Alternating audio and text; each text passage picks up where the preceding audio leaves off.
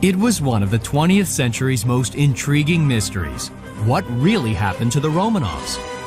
The last in a dynasty that ruled Russia for 304 years, Tsar Nicholas II, his wife Alexandra, and their 5 children were taken prisoner during the Bolshevik Revolution of 1917.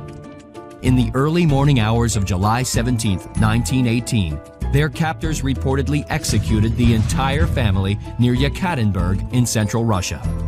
But no bodies were ever found, leading people to wonder if they might still be alive.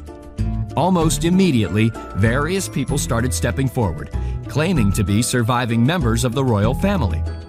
None were more famous or more convincing than Anna Anderson.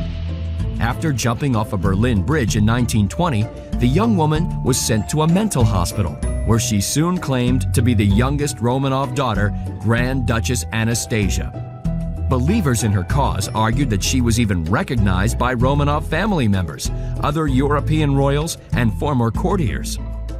After more than a 30-year legal battle, a German court rejected Anderson's claim to the Romanov fortune in 1970.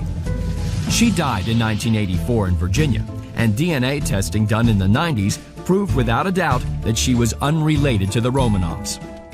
But what about the real Anastasia and her family? In 1976, a team of Russian scientists finally found the remains of the Tsar and his wife, along with 3 of their daughters. They kept their discovery a secret until 1991, just before the fall of the Soviet Union. But the mystery continued, as the remains of 13-year-old Prince Alexei and one of his sisters were still missing. Finally, in 2007, investigators found a separate grave.